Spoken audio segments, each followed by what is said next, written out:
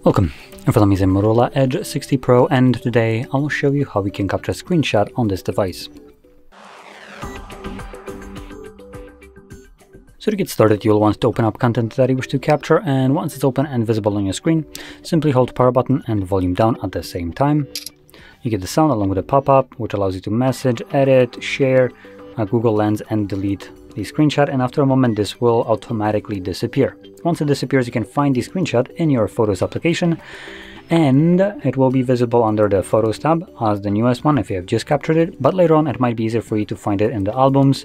If you have more than just two, you will see an album button show up right here somewhere at the bottom, and in there you'll find an album called Screenshots, similar to how it's labeled right here at the top. And in that album you'll find, obviously, only screenshots. And this is the one that I have captured just a moment ago. So there we go. Now, if you found this very helpful, don't forget to hit like, subscribe, and thanks for watching.